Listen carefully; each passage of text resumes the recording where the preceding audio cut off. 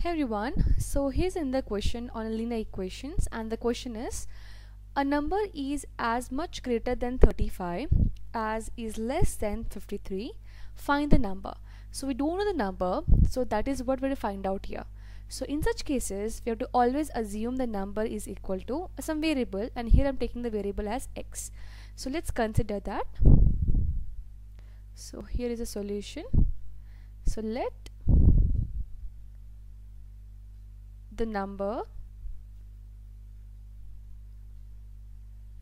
be x. So this is our assumption.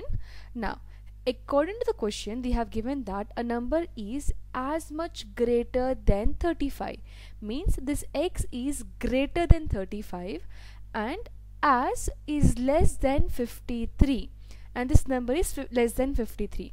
So if the x is greater than 35, obviously x minus 35, because x is greater than 35, the difference between these two number is same as the number less than 53, means the same number is less than 53. So here this will be 53 minus x. Again we'll repeat this, how we got x minus 35.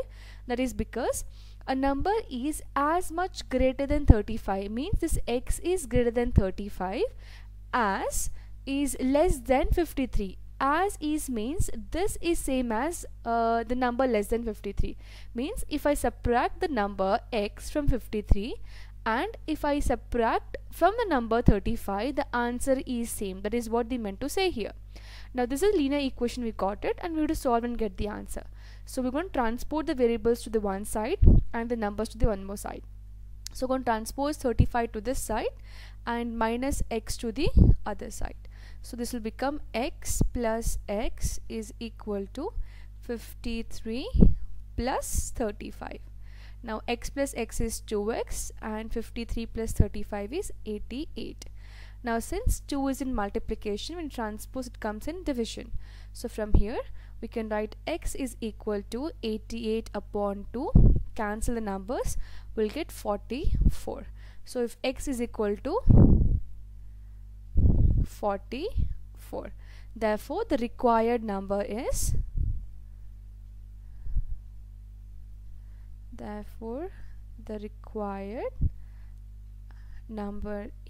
44. That's it. I hope you have understood. If you have a question or a doubt, you can drop a comment below, and thank you so much for watching.